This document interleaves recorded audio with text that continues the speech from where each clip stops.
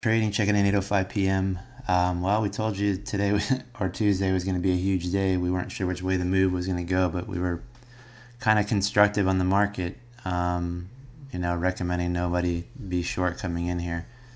And part of it was, we had catered. What I did was I changed this daily exponential moving average to a 31-day close. And the reason I did 31 days is because that's basically the top of where we started to see the sell-off, and I counted 31 days in. It's an odd number, but I think it's been spot on with the Fibonacci and the change in direction on SPY. It also kind of cradled the bottom on the pullback here, and then it's starting to curl up now. I also did a simple moving average on that same 31, which it looks like we're going to tag that probably tomorrow morning. That number, if we were to hit it today, would be right around 268 and change. And that's an area too that I'm also looking for a little bit of resistance. So today we were looking for 260.50 as the first level of resistance. And if we look at the intraday frame, let's see what we have on the minute chart. You can see when the market opened, here's the regular session here. We popped up and our first area of resistance was 260.50. That's kind of the area we started to get our first pullback. We came back up, they wanted to sell it ahead of it, and then this is a trend line we had throughout the day. This isn't really applicable, but we touched the trend line and then it was off to the races.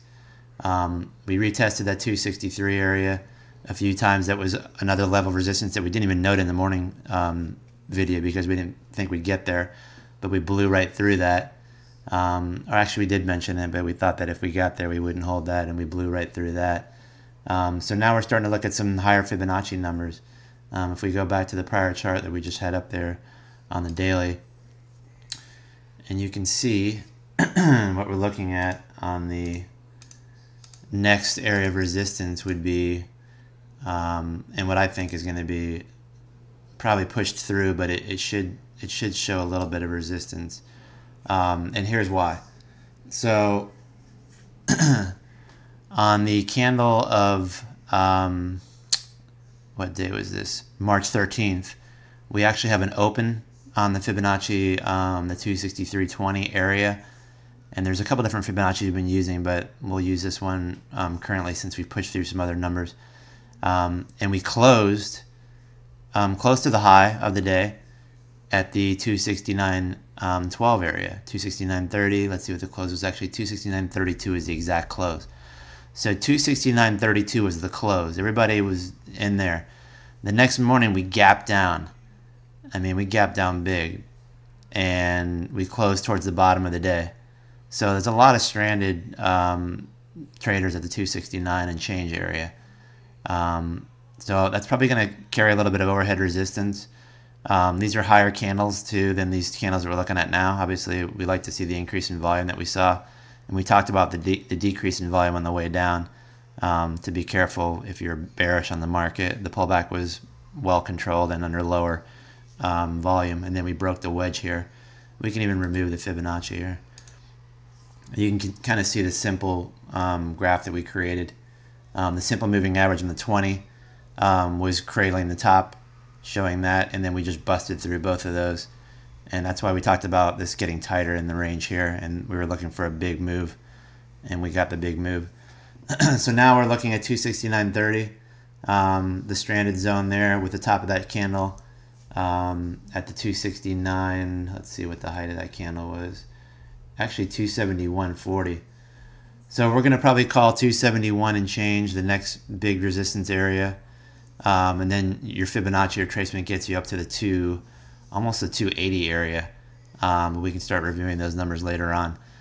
We can also use the upper channel here as some areas intraday timeline, which would put us at also in the 270 area before we show any resistance along this top channel. So first area resistance we talked about was the moving average on the simple 31 that we started using, and then that puts us around the 269 and change.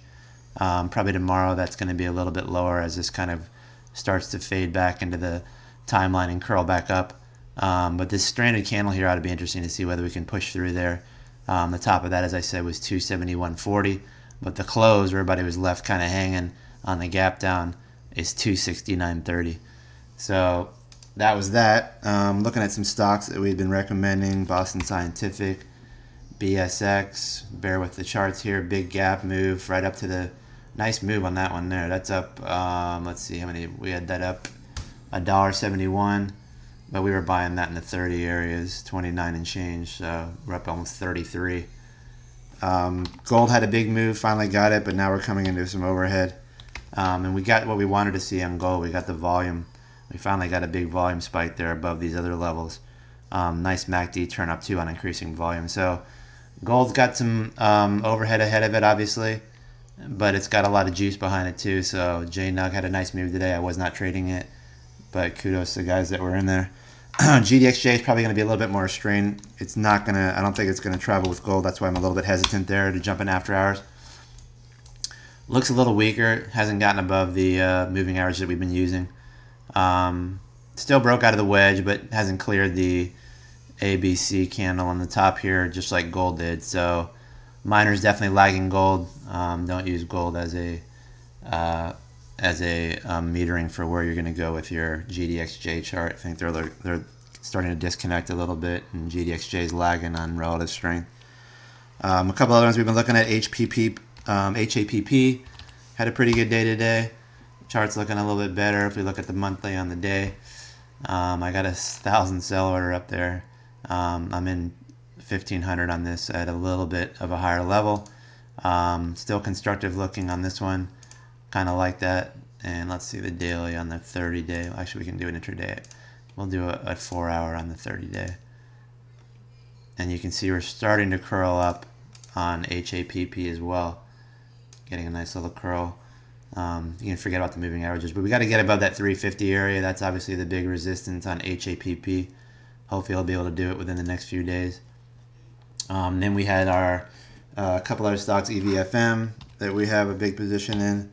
That one's not going to be able to even chart that. It's more speculative for the, if you watch the video that I saw, we think this could be a big four-banger, meaning that this could, if it gets approval, it's a feminine cream for birth control.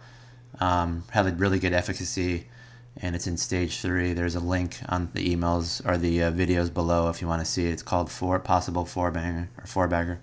So EVFM looked pretty good today. Microsoft, nice break through some of the other levels that we talked about. But you got your SPY numbers for tomorrow. We're looking really strong. I'm sure we're going to keep pushing up here in the short term. A couple stocks I was trading today. W, I was short. Shocked that this is as high as it is. If this gaps up in the morning, I'll probably short it again. W is Wayfair. More on a fundamental play. And the 100-day moving average, I'm looking for that to try to tag it again. And if we can take a look at it really quick here, we'll look at the 1 year.